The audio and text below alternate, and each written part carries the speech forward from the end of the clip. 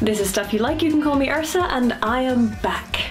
Back to the comforting embrace of the Midlands, where I have been doing my taxes, eating chocolate orange, watching Wimbledon.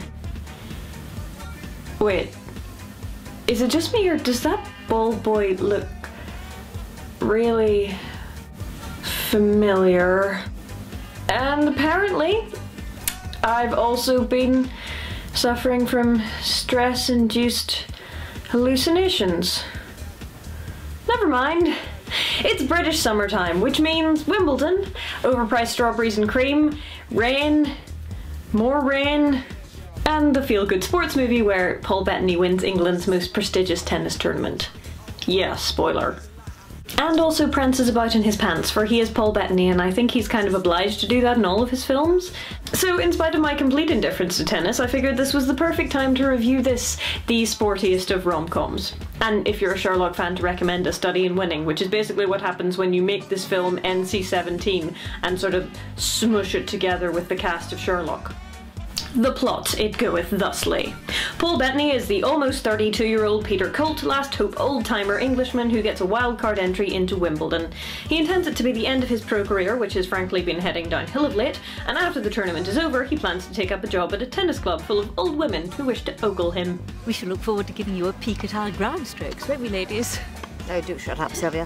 While at Wimbledon, he meets Kirsten Dunst playing Lizzie Bradbury. And yes, I do have to say it like that.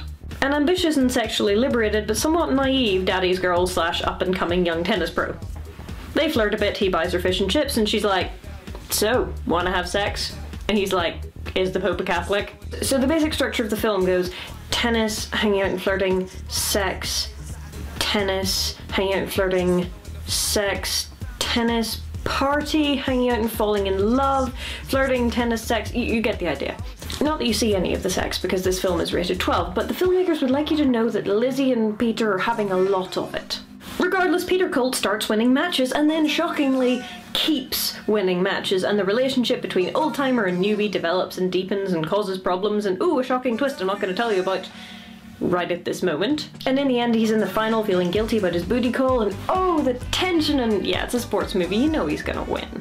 There's also a subplot about his family, including his waster of a younger brother and his parents who are having some issues, and both of these subplots are resolved by Peter winning. Tennis! The source of and solution to all of life's problems. That said, I really love this film. In the manner of Bend It Like Beckham and Love Actually, which I will cover at some nearer to Christmas-like date. It's sweet and daffy and rom-com-like, it's funny, there are interesting secondary characters, the main character is self-deprecating and snarky and sweet and polite, and also Paul Bettany. We've already talked some about sports movies in A Knight's Tale, which my astute commenters have pointed out, by the way, is mostly based on The Hedge Knight, so thank you, astute commenters. So let's talk about rom-coms. Plot is driven by conflict, rom-com plots are about love, therefore rom-com plots are about the obstacles in the way of that love. 1, Lizzie's dad, and 2, Lizzie's desire to win Wimbledon. And for the most part, any misunderstandings, and misunderstanding is a really big source of conflict in rom-coms, will be sorted out by the end, and the characters will end up together. Nobody wants a romantic comedy where the leads aren't actually perfect for each other. This film must end with joy and rainbows and sunshine and long-term relationships. Even if you do have to break them up at the beginning of the sequel. See please Miss Congeniality.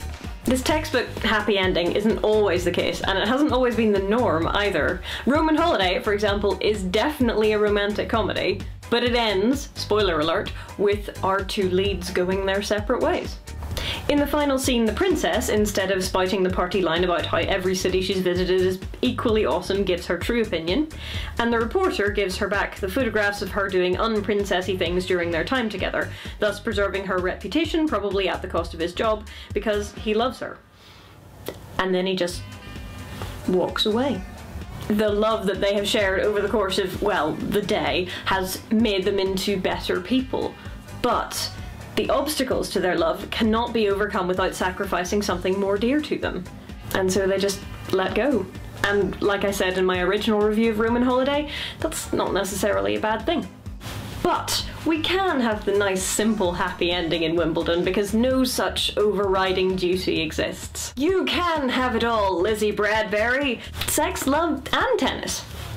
Whereas Peter is like, winning is good, sex is good, love is good, what's the problem? Lizzie struggles to reconcile them, but reconcile them she eventually does. For all that Peter is the main character, all of the conflict rests on Lizzie. She's the one with the most to lose, and she's the one who makes the decisions, for the most part. Lizzie is the driver of conflict because she doesn't see how she can play tennis and be in love with Peter. And like I said, she makes most of the decisions. She initiates the sexual relationship, she breaks it off with Peter when she thinks that it will prevent her from winning, yeah, it's really hard to do this next bit without a spoiler, so if you don't want to know, you can just skip the next 10 seconds. Okay? Go! So Peter sneaks in to see Lizzie the night before her match and they have sex, and she subsequently loses the match and breaks up with him because of it. She's about to leave the country when she hears the apology which he makes on national TV because he realises that sneaking into her house for a booty call when she'd asked him to stay away was kind of shoddy. Okay, you back? Great. She accepts the apology and she goes to the dressing room and she gives him the pep talk that enables him to go out there and fight and win. Hooray! She's driving the plot and making the decisions, and unusually, for a rom-com, there are no negative repercussions on her career because of it. Rather like in Thor, the narrative wants you to know that Lizzie can have it all. The future is, of course, now bright for Peter, but he's at the end of his pro career. So he gets the glory and the wife and the kids and the fulfilling job, true, but Lizzie gets the husband and the kids and the multiple Wimbledon titles and the rest of her career, so all in all, I think I'd call it a win for both of them. And it's nice to have a rom-com which doesn't depend on deception to drive the plot forward. Unlike, say, 27 Dresses, How to Lose a Guy in 10 Days, You've Got Mail, 10 Things I Hate About You, though I do like that one. Yeah, there are a lot of examples of that. Anyway, if you haven't, I'd recommend you go check it out.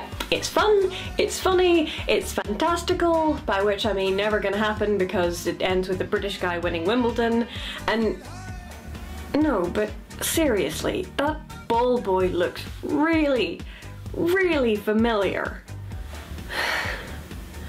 I think I might be losing it.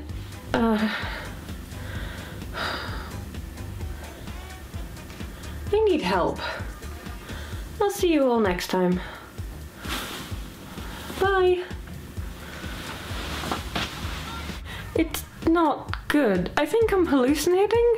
Like, I see the porn critic everywhere, in places he has no business being. Like 2004 British rom-coms about tennis. What am I supposed to do? Ursa, you know, I'm really not that kind of doctor.